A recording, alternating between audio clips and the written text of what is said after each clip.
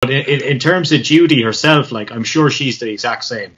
Probably a nice person, like not the real strict woman that we see. Like not really. No, I'm strict in terms of the job.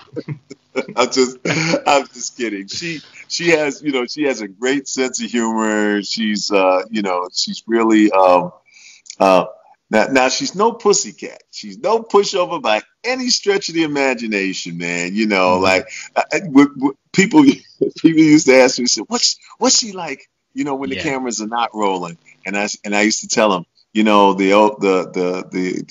old comedian Flip Wilson used to say, what you see is what you get. And that's exactly what it is with Judy. What you see is what you get, and so the sternness that's there, the caring that's there,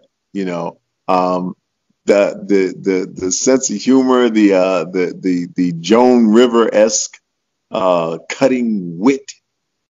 It's all her. That's why it's funny. It's funny when she tries to tell a joke. That's the worst time for her. She always looks at me and goes, "Look at that! I can't get a smile out of him." And that's because I'm laughing all the other times when you're not trying to make a joke, when it's just a natural witticism off the top of your head. That's when I find her the most humorous at the top of her game.